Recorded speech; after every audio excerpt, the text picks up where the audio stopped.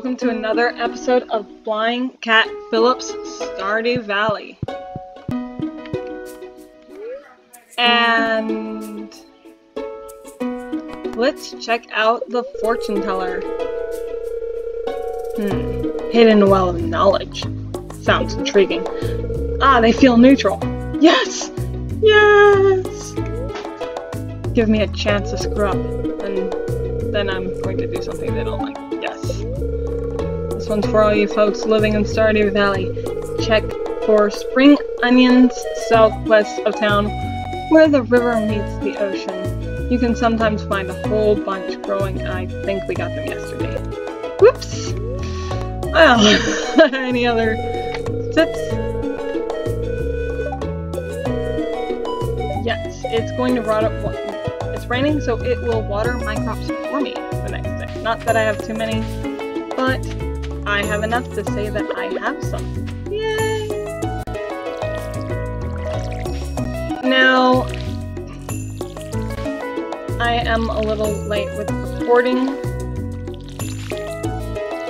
this episode in particular. It's been a weird week over here.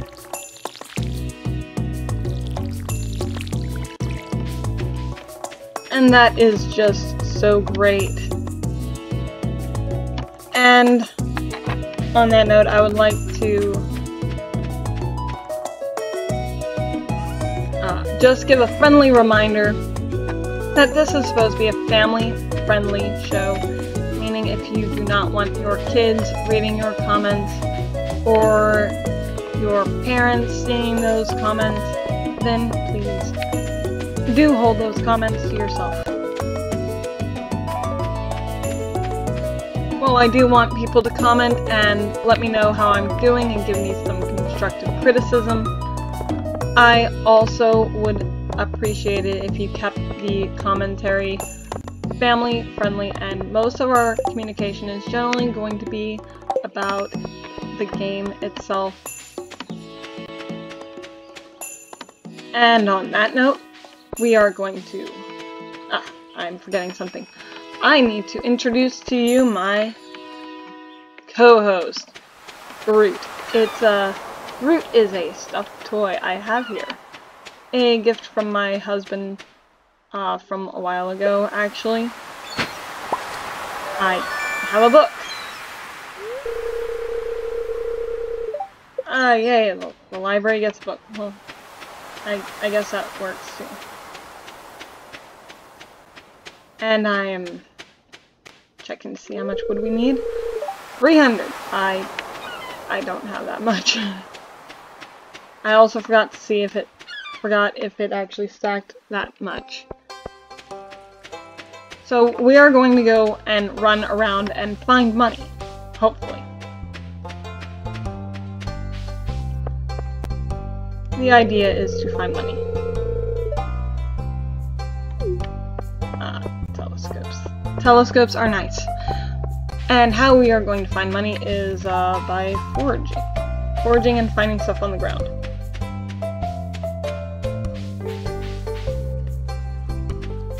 Which is definitely, we're hopeful that we will be able to find and forage some nice items. And probably, I don't know where I'm heading to. But look, we found something. Already, progress has been made. More progress! I need these for the Junimo bundles, don't I? Yes, that's what it's going to be. And we do want to be a little bit prepared for the Junimo bundles. Even though this is a relaxed Let's Play, we do not want to spend too long working on something that is going to be, or should be, really simple. Do you want something from me? See how your day is, maybe? I guess you're very scared of other people, aren't you? Well, that's perfectly fine. We will not, force you to talk to us right now. We have other things we need to do. We have to...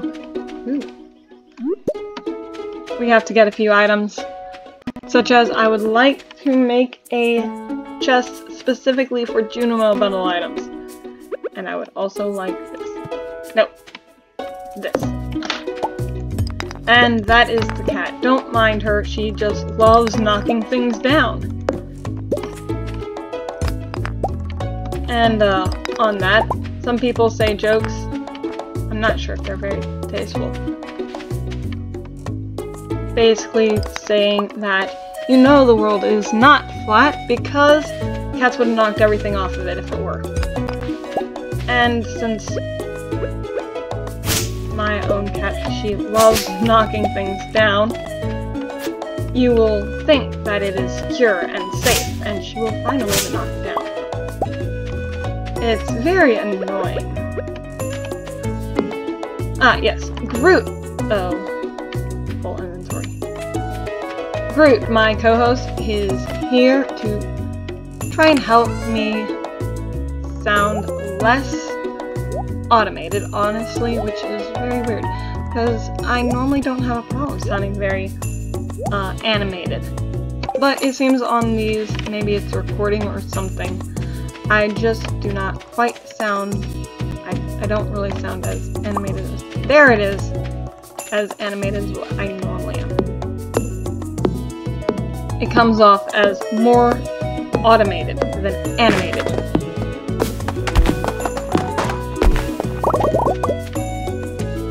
So on top of wanting to make a chest, we also, since we're clearing stuff out anyway, that isn't that spot, honestly, we also want to think about where we are going to be putting a silo.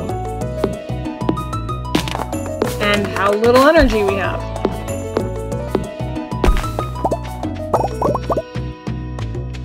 Which is a bit of a shame. I think I may want this area cleared up here. Yeah, let's go ahead and clear it. I'm not sure, but we might want it cleared. And then later on I'm going to say, but I want the trees up here. And then it's going to be, well, shame, you cleared it. You have to plant them now and wait for them to grow. Which is completely doable. We can do that. We can be patient, and at that point we won't have much choice. We'll have to be patient, but it will be fine. The idea of a relaxed Let's Play is to, well, not stress out over everything. Because stressing out really is no fun. Did I have mail to check? This grass slows you down so much. It would... I have no energy. I have no energy to speak of. But the plus side of having no energy is very simple.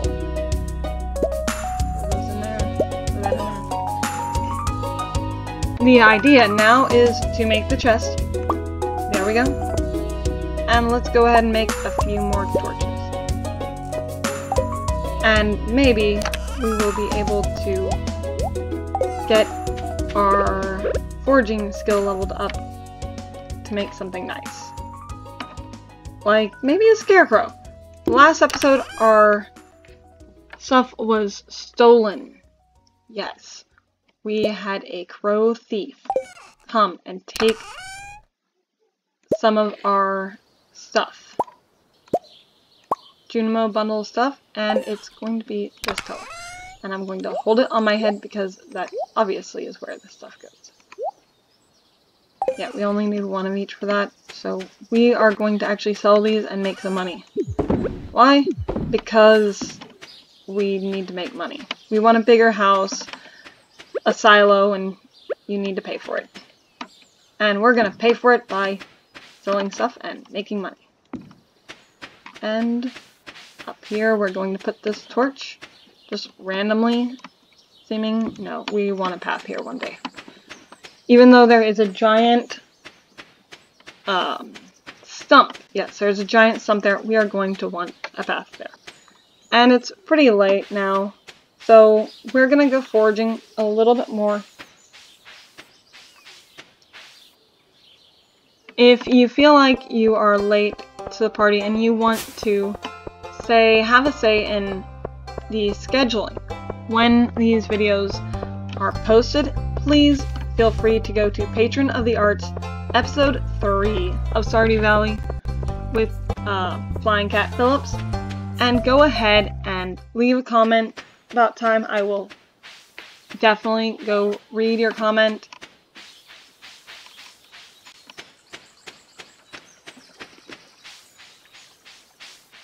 I am interested in what you guys have to say, especially if it's family friendly. And there's a frog. I don't know if he can catch the frogs or anything. Yes, that would be very weird. But I would definitely love to hear what you have to say regarding scheduling. What days work for you? What days are you interested in videos coming out? And are you just more interested in binge watching? Because that is something I really want to. I want to know what your opinions are and thoughts on the matter of these happen to be. I also, I'm getting distracted. Yes, there are weeds, and there's a house mysteriously over there. I believe it's Rasmodius, actually. Hello, Rasmodius. I don't know you're there yet, so send me mail. I'm not sure if I can go see him before he sends me a letter. So, let's just barge into his house. Yeah. Yeah, that's a... Oh. Oh, I can hear you, but the door's locked. Okay, we cannot go visit Rasmodius early. So we can shake the book. Oh, we can shake the smaller ones. Can we hide behind them too? If we clear the leaves out, maybe. Ah. They are not great for hiding behind. They're, I guess, a little short. But it's rather just a fun concept that we can do. Here, I'm going to shake this. And it's going to give me nothing. I wanted a pine cone, though. Yes, if I had a pine cone, I could potentially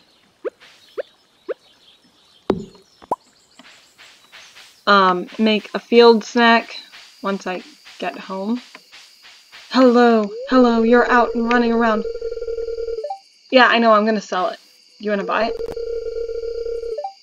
I've been having fresh salads almost every day. Well, how health conscious of you.